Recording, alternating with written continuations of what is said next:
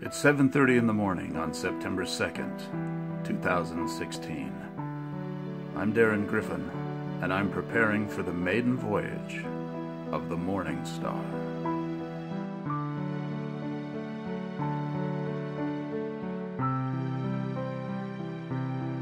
This is the shower, which I am attempting to use for the very first time. Mental note, make sure the water heater is turned on. You may be wondering, what does all this have to do with the maiden voyage of the Morningstar? Well, I'm aboard my RV right now, which I have called, or christened, if you will, the Morningstar. Today's September 2nd, and on the 6th, I'm leaving. I'm leaving everything that I knew behind me. I was married for 27 years, and it just ended in divorce. We sold the house, and rather than move into a dingy one-bedroom apartment where I would just be depressed and have regrets, I elected to take the money from the house and buy the Morningstar.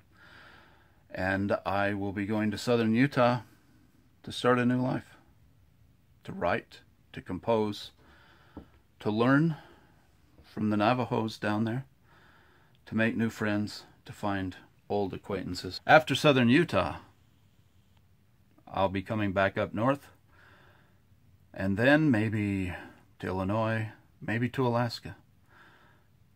I don't know where my future will take me, but you're invited to come along. My cousin Mindy, who is my only cousin on the Griffin side, is getting sealed in the Provo Temple today at 12:30. I am very proud of her. And that is why I'm getting all gussied up. My daughter Crystal and her husband John and their son Bridger, who is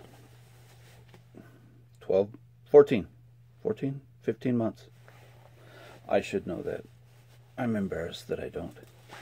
They are coming down from Ogden and picking up my other daughter, Kelly, and her daughter, Athens, who is a year, and they are meeting me so I can follow them, because I don't know where I'm going. Okay, I have been in the car wash for a really long time.